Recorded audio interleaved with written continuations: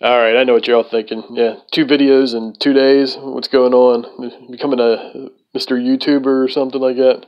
Nah, I just went to the comic shop today. Felt like talking about it a little bit. Just getting back to normal was a really big deal today. It just felt good. I mean, the shop's been open for a couple weeks, and I stopped in a couple weeks. I didn't really have anything on my subscription list that I can even remember. I think it was like a facsimile that I had, but it didn't feel like I got a subscription to or got anything worthwhile. I think it was I can't even remember what it was. It was like a facsimile of something. But today I went to the shop and it felt like an actual real, trip to the store. I got a couple of issues. Finally got my Batman issue.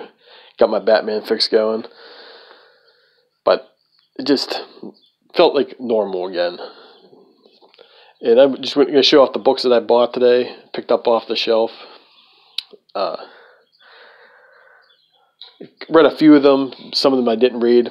We'll just go through them real quick. So the first couple were not on my pull list, but I picked them up. First one I picked up is Day Dead, or Dead Day. Yeah. Edit that out. Dead Day.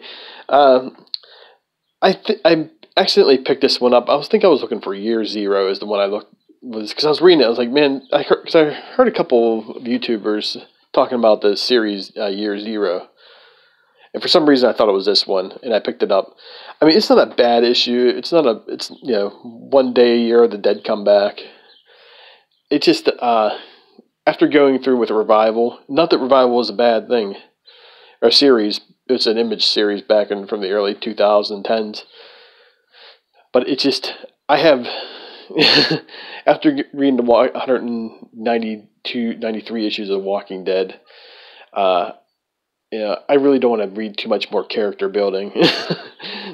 Just get me to the action. That's what I think. I'm digging like stuff like Savage Dragon and Spawn a lot more. I mean, just action. I don't need 55 issues to character building. I don't even know if this is an ongoing series or if it's like a mini series, like a 6-issue set. But it's not a bad book. I mean, if you're looking for something that's deals with the dead, this might be for you. But take a quick peek inside so you can see what it. Again, the characters are great in it. They're strong characters, but I don't want to go through this again.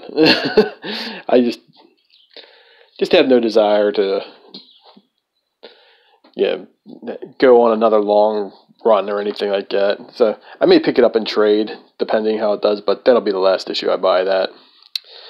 Another one I picked up, this is sort of a cover buy. I was flipping through it, and I was like, all right. I was like, I'm going to buy this. I don't buy too many Catwoman issues. I bought like the Art Germ variants, and those are basically all cover buys. I mean, I thought the story was okay. I liked it enough that I kept buying it. But it was really for the Art Germ covers. Of course, people buy some of the older series for the Adam Hughes and Darwin Cook covers and stuff like that. The Darwin Cook series, the 4-part series is really good. Check that out if you can. I think it's like the 2nd series. But I'm flipping through this, and I was like, what else would you want? Lady with all in leather with a whip, going after two maids dressed up like Halloween maids. You know what I mean? So yeah, figured I'd pick it up, read it. I didn't get a chance to read it, so who knows? But yeah, I figured I'd give it a try. Hey, who knows? Might pick it back up. So that was all for stuff that wasn't on my pull list. On my pull list here, of course, I'm still picking up Shazam. I'm not sure if I'm going to keep this on my pull list for too much longer. I enjoy it, but it's just like, all right, I basically jumped on because of the movie. I really love the movie, and there was a new series coming out. So but it's been on my pull list since issue 1. It's already up to 12 now. So I'm thinking maybe jumping off on issue 15. I think it's if I read the previews correctly, it's like an end of a storyline. So, and the way things are going, who knows? It might get canceled before that. yeah, I'm not sure how good this is or well this is selling. Is anybody else picking this up, or am I the only guy, the only one left? Of course, it was the Joker's 80th anniversary. I wanted the Dell Auto cover. I think everybody else wanted that cover too. So, but the other cover I wanted and I got was the Jock cover. I just think that cover's sick. Yeah, yeah. Jock does an awesome job. This is for the 2010s Joker, of course, the New 52. Where if you haven't read that, read any of that series in Detective Comics, issue 1 of the New 52, Joker gets his face cut off by the doll maker. And it's pretty cool. It rips the skin right off his face. So that's what that looks like. It's all stitched on there because he comes back, I think, like a year later or something like that. Yeah, I think it was about a year. It's either a year and a half later in Batman for the death of the family storyline, and he got that mask. It's like the dead skin mask, like Slayer. But yeah, there's quite a few stories in here. I read the majority of it. I mean, it's just also I'll put that off to the side. But yeah, it's worth picking up. I thought it was worth the $10. Go to your shop. If you have a pull list or something like that. I got like 15% off. So I'll be looking for the Dell Auto, but I'm not gonna go out of my way looking for it. It's just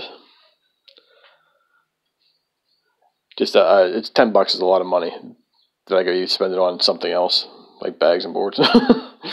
And of course, the issue probably everybody picked up. I do have the variant coming. I'm not sure when. Upcoming video, you'll probably see it. But of course, this is issue 92. I don't know. The first really full appearance of Punchline? I don't know. I don't follow that stuff anymore. It just seems like, people trying to get an edge on every little thing. So whatever. But but I've been really digging this this Batman run. I think it started in issue 85. I can't remember. It's the Tibion run. If you're not picking it up, man or lady, if you're not picking it up, do yourself a favor and try to find the back issue. Right now, it's a little tough. You might be able to find some second prints and stuff like that, third printings. But it's been really good. Of all the issues so far, I mean, this was probably my least favorite one, but it was still good. You know what I mean? That's how you know it's a good series, when you got a least favorite one, but it's like it's not, you don't not like it, but the build up to this this upcoming Joker